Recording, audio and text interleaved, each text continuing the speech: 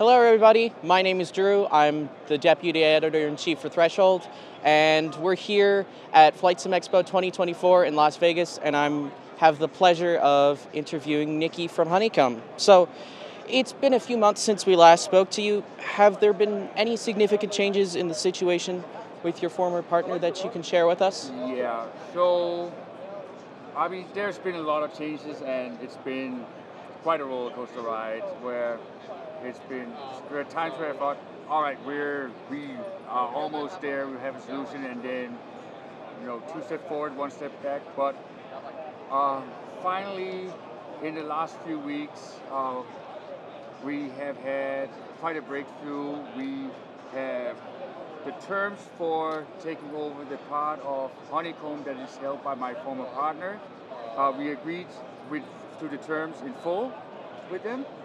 And we also have a financial partner that is very close to signing and a term sheet for providing the funding support, not just to acquire the assets that I don't currently have, but also to provide the funding for my product development and operations, so that once we have everything in order, we can hit the ground running. And I have a roadmap. Because there's been standstill, I have a roadmap that is 20 product long, and stuff like that we developed, like we showed the Tango Foxtrot, which is now 2021, which was at that time ready to go to tooling for mass production, but for the reasons that everybody pretty much know about now, it didn't. And so 3 years has gone by, so I don't want to just go, all right, let's do the Tango Foxtrot. So I have completely revamped the product, added things because flight sim has evolved significantly in the last few years, I think. And so I have adapted the product to have the same kind of growth. So it's going to be a new product. It's the design and the ergonomics change, but everything else has been adapted to be as far ahead as that was then. This is going to be now. All right. So, I know how you've been doing, but how has your team within Honeycomb adapted to the changes within the company itself? So everybody that was Honeycomb guys. So my former partner had their own office. Has their own office in Hong Kong. Those product managers and so on were all employees of him. But everybody that was wearing a Honeycomb hat, the tech support team, my technical director Grant Rose, David, who sits in Manchester, who runs it's all those guys. All those guys came with me and supported me, and are still supporting me. And that's who Honeycomb is. No, actually, that's not true.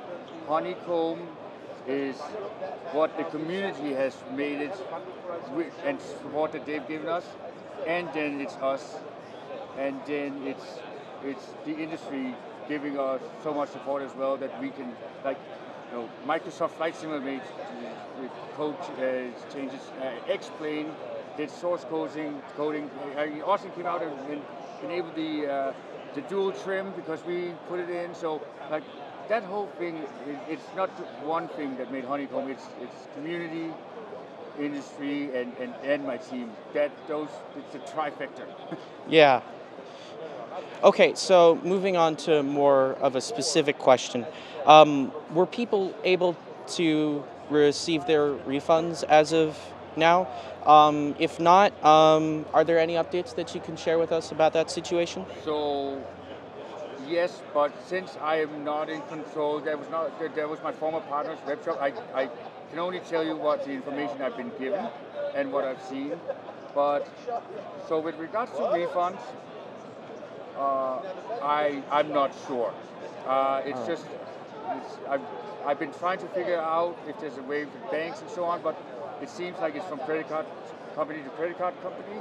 But I would assume that anybody who has not received a refund, that they will then get a product. And what I know about product side is, I know because I've seen pictures that they have 1,000 units boxed in packaging, and that will be shipped not by container but with the courier service from China next week. Mark? Next week shipping, right? Next week. That's from them. So he's there. So Yeah. we are still. So we're still communicating. Even though it's like obviously direct, but it's, if we want to solve this, we have to have communications. Even though Yeah. we're in this disagreement and stuff. So next week, that's what they say. I trust Mark. All right. It's going to happen. And if not, then I will find a solution as soon as I have control of the company again. But right now, it's just some of the things. Like, it's not my sale. I can't even legally do anything about it. But once I have the control back, which hopefully is very, very soon, then I can do, everything is in my control again, and I can make sure that everybody's taken care of. Okay, so just for context for the people at home, could you tell us who Mark is? Mark is the director for Snakebite in Hong Kong, and also he has a stake in the company as well. He's not the primary owner, but he's the one who runs it. So I've been working with Mark on the product development. The things that has happened, transpired, is not the development guys' fault. It's they have nothing to do with that. Mark and I are friends, but so you have to make a distinction with that and not just blanket. And when Mark says something, I trust him. All right. So if he says it ships next week, I'm pretty sure that it ships next week. And if it doesn't, we will figure this out. I promised in my first statement, right? I said, I will take care of you. I will. But the alternative right now is basically pay for production out of my own pocket, because I never taken money out of Honeycomb ever, other than the paycheck. So I don't have that money, but right now. So I've been hoping that they will fulfill their obligation, and it looks like they are, and that's fantastic. Best for everybody. Yeah.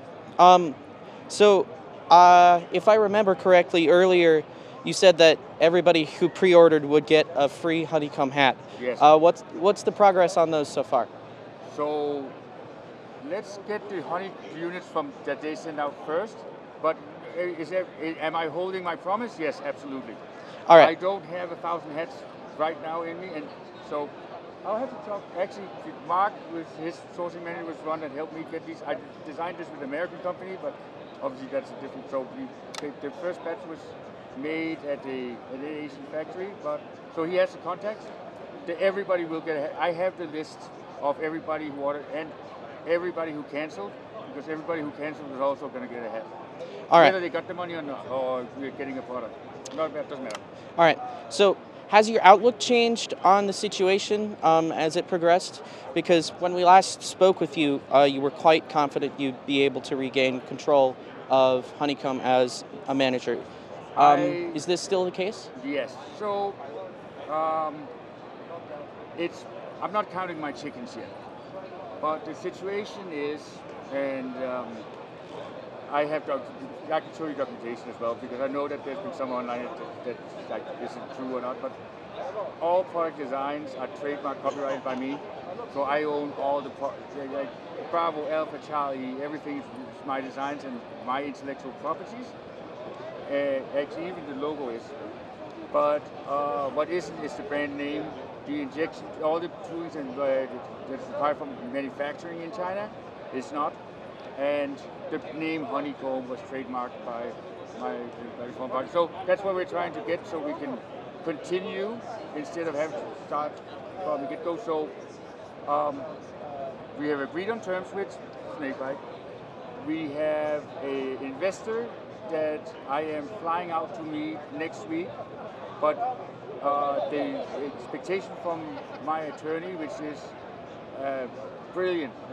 He was the one that managed the sale of Scuff Gaming to Corsair, so he knows what he's doing. He's confident it's going to happen. Once there's two signatures on paper, it's basically just checking the checks and balances and to make sure everything's all right, and then I have 100% control. So wow.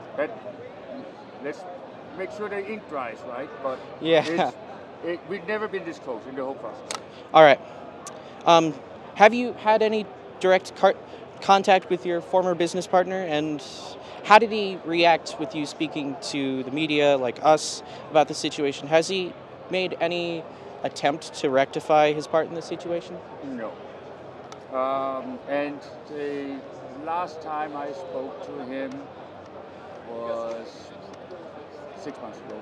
You know, we communicate through his representative and my attorney, and the performance Mark is kind of like can communicate on where I stand on things and so on. But it's if there was a benefit to doing it, I would.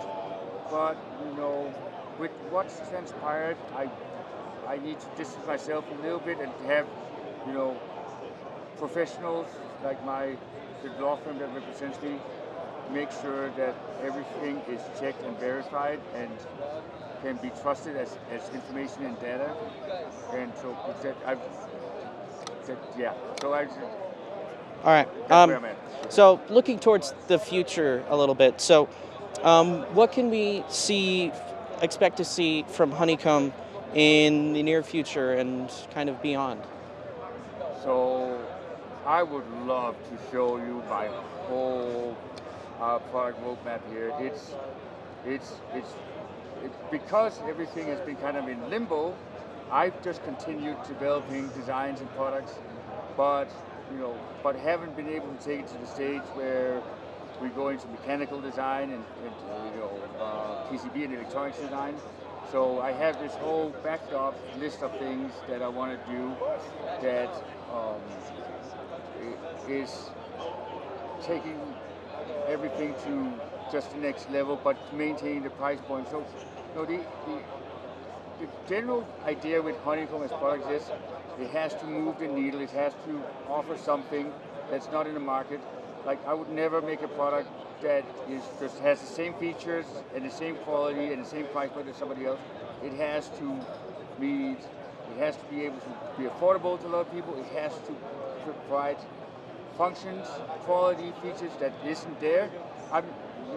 Bringing me to product to market is just not what I do. And when the Bravo came out, there was nothing like it on the market, and there still isn't anything on the market that can do that. But one of the problems with the flight sim business is that almost everything that's in the market is 10 plus years old, or 10 plus years old that had a paint job and a new stick on top or something. There's no innovation, mostly because the competition is very light. Like flight sticks, Logitech Thrustmaster sits on 90% of the business, right? Something like that. They don't need to innovate because there's no competition. So the Logitech yoke, which is the one when I was at SciTech, we were doing, that's the same yoke. And I don't want to do that. So our products are never finished in development. There's always a continuous evaluation of what we can do. So I have already got Bravo 2.0 designed. I have Alpha 2.0 designed and ready. And what I'm doing is everything that the community has said they wanted and what's missing, that's what I'm putting in. So for example, now I'm telling you this, but it's not like as soon as we sign the paper that I'm going to have that ready, right? So I just want to warn it's not in 3 months. It's probably early next year. But for example, the new Premium Charlie will have under the table mounted, be able to slide onto an under table mount. That is, for example, because that's what a lot of people wanted, and it will have more commercial aircraft features, where the old one had like more GA stuff. So and that's all I want to say, because I've made the mistake before of telling too soon about stuff, and then people want it, and they so trust me, we have some really cool stuff. All right. So just generally in the hardware market, do you think there is there a portion of the hardware market that you think needs more attention from the general space? So do you mean from the industry? Yeah. Yes. Oh, yeah. No, everything. Pretty much everything. No, not like software side, both X-Plane and Microsoft Flight Simulator and DCS and Aerofly and they are all right now accelerating the stuff that you can do in Flight Simulator. So on the software side, hardware is falling way behind. But yeah, no, I think that in almost every single category, I think there's improvement in yokes and throttles. That's why I'm making improvements. But that's the only category. Well, Charlie's now with pedals, but everything else has been at a standstill for a long time and really needs innovation at affordable price points. If you want to pay $1,000 for something, there's great stuff out there, but that's not for the common user. They can afford that. So stand by. I have some ideas, but I wish that everybody would do that because the simmers deserve it. They are the choices that are out there right now. It's just not good enough. I don't think so. Without pointing fingers at anybody. But, yeah.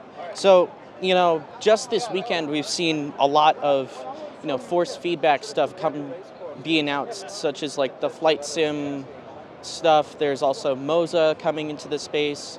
Also WinWing going with force feedback. So do you think that would be something you would consider for future Honeycomb products?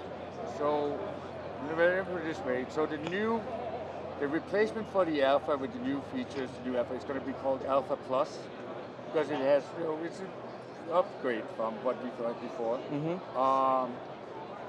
And the reason why it's called Plus and not Pro is the Pro is saved for something else. Ooh. But here's the thing.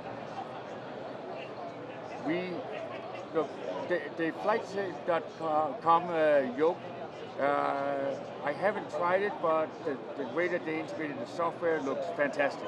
I think it looks great. The product looks really good quality. It's a very, very differently designed product than we would, but it's still $9.99, right? $1,000, I think. It's around there. Yeah.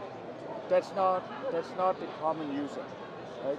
So for force feedback to me, it has to be below $500 for force feedback too, which is the target. And so I'm pretty sure I can do it, but it's the next step. Let's get the Plus out so that we have the next step, and then the force feedback is a thing where it can be great, but it can also actually be a hindrance almost. So force feedback on flight sim is way different than force feedback in a racing sim. In a racing sim, it gives you, that feedback from the road of what the car is doing, but there's less of that in an aircraft, right? So it's like, where's force feedback beneficial? So it isn't just a gimmick, and that's where you need to. And I actually, at FlightSim's done a great job, I think, with doing that. But in general, it's just, yes, we want force feedback. Why do we want force feedback? That's what you need to know. So for general aviation, I think the number one thing is trimming. Be able to trim and feel the pressure release. For commercial aviation, fly-by-wire, it really isn't force feedback, right? But you would have things like stick shaker, a great feature that FlightSim yoke did was that you had a touchdown feel. I thought that was a great idea. So, and Austin Meyer explained, he said, not for this product earlier, he said, somebody, I can't remember who, and I'm not going to point anybody out, but somebody brought a force feedback, he goes, why didn't they come to me? I would have helped dial that in and he said to me, Nicki, he said, when you come out with force feedback, bring it to me and I will make sure that it's going to work integration so that it's beneficial and it feels like real force feedback. And that's so force feedback is not just force feedback, it has to be it has to be real. So that's the point. And under $500. That's basic. So the answer is yes, but that's the criteria that it has to meet. Okay. Thank you so much for talking with me today. It's been a pleasure. So thank you so much. Sorry for talking so much. Oh, no. It's totally fine. Yeah, I appreciate it. And I appreciate all of you guys that stuck around and all the messages and posts that you guys have done. It means the world to me. Thank you. Yeah.